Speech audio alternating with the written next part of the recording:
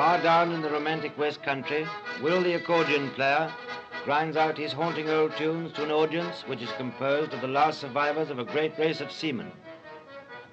Will was a sailor himself once, but now he works in the pit at St. Austell, Cornwall, home of the China clay industry.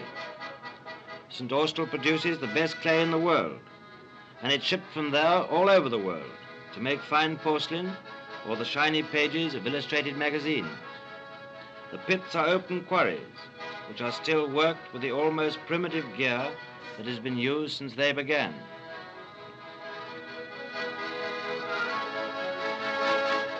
The great white mounds of useless slag called burrows makes landmarks that are visible for miles out to sea.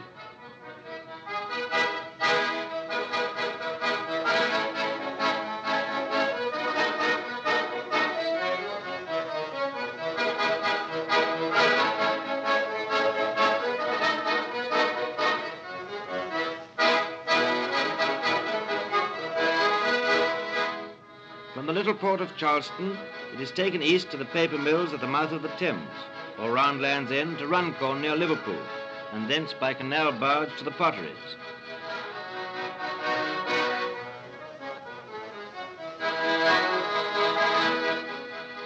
The loading is done by hand.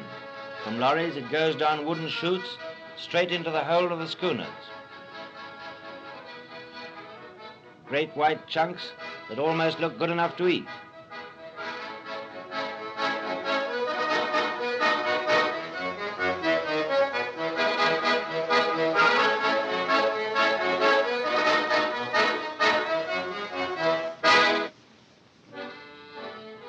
For over 60 years, the clay has been shipped in topsail schooners. Once there were hundreds, but now there are only half a dozen left.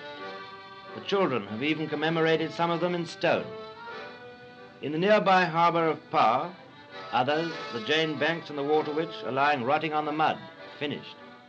No more will they heel gracefully over under the freshening breeze. They are gone, and their crews with them.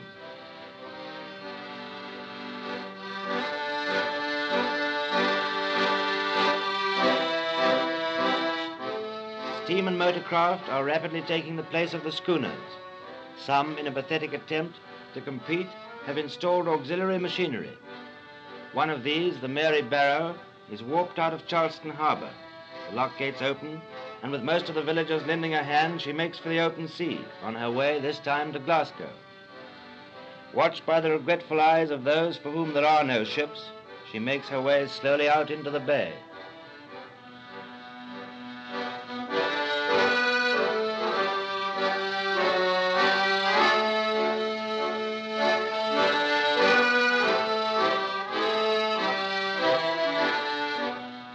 Past the headland, the breeze catches her, and she makes sail to the westward.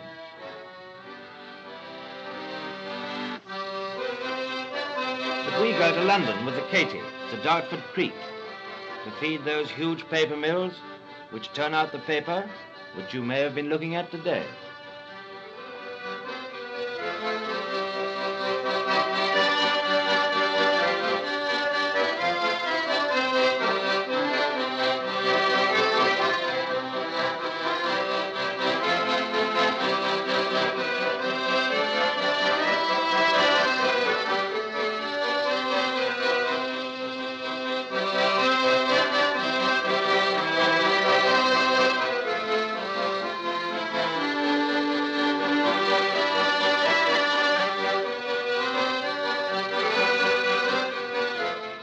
When she's unloaded, there's a general clean-up. The sailor's proud of his home, and his home is his ship. The decks are scrubbed, the ropes coiled down, and when all is shipshape, she is towed out into the Thames to load with cement. With a new load, she can now make sail.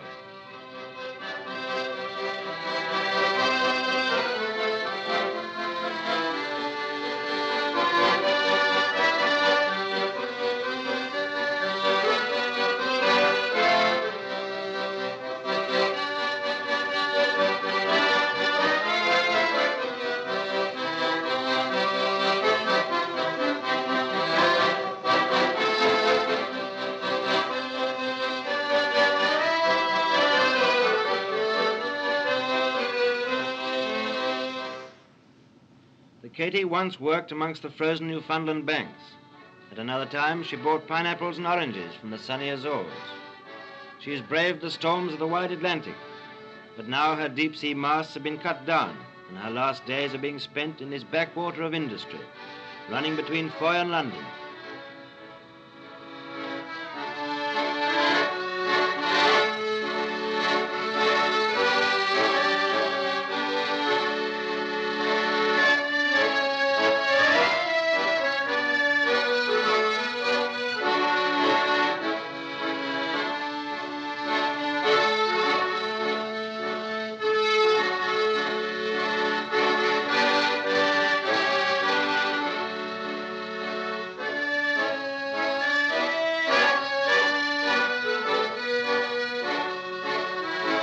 Anchors away, sir.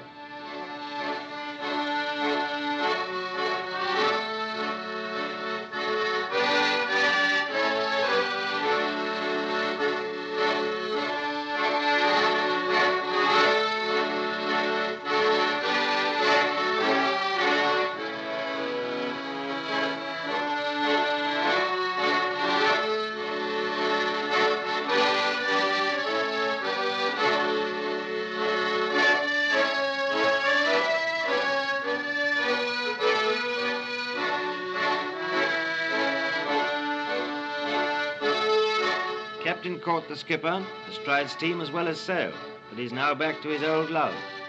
And with all sails drawing, he leaves the factories and smoky chimneys far behind.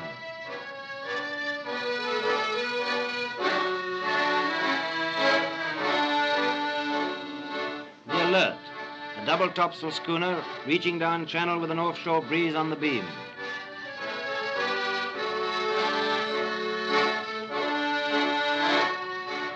Alert is owned and loved by her skipper, Captain Duddridge, a great sailor with the poetry of the sea in his soul. He runs this schooner at a loss because he couldn't bear to see her hauled onto the mud like the Water Witch. For him, she's a person.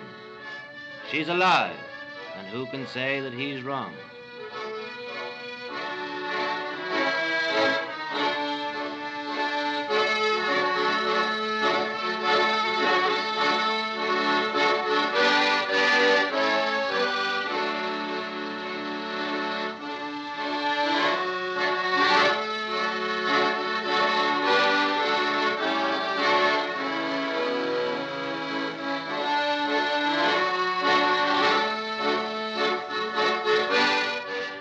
Slips along with a bone in her teeth, and as the evening drains the color from the scene, we leave her, homeward bound.